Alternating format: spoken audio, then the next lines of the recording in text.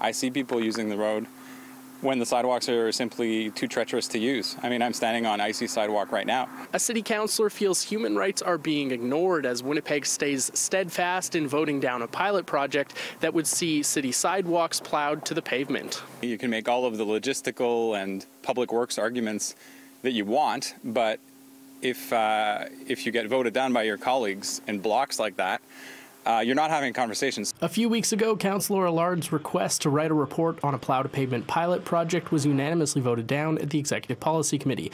Last week, he pleaded to Mayor Scott Gillingham that this is a human rights issue. I don't think clearing snow on sidewalks to pavement is realistic across the entirety of the city. We have a very strong snow clearing policy as it is already. Councillor Allard says roads are prioritized and Winnipeg shouldn't be giving more rights to drivers than people who choose to walk. What I'm hearing from folks is, in some cases, people are homebound during the winter.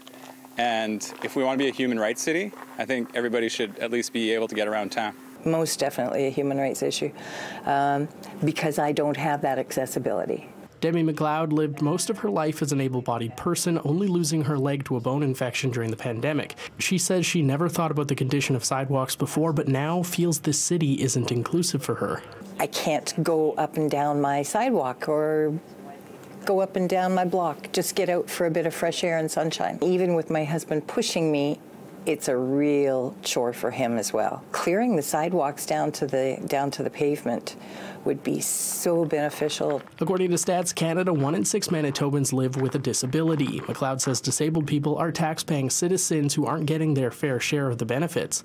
Hillary Rosentreader has been clearing cycling infrastructure of snow with a group of volunteers, claiming the city needs to do a better job of that as well. She loses hope when EPC won't even greenlight a pilot project to benefit those with mobility aids. This is just not at all catering to what we deserve and what we need to see in the city.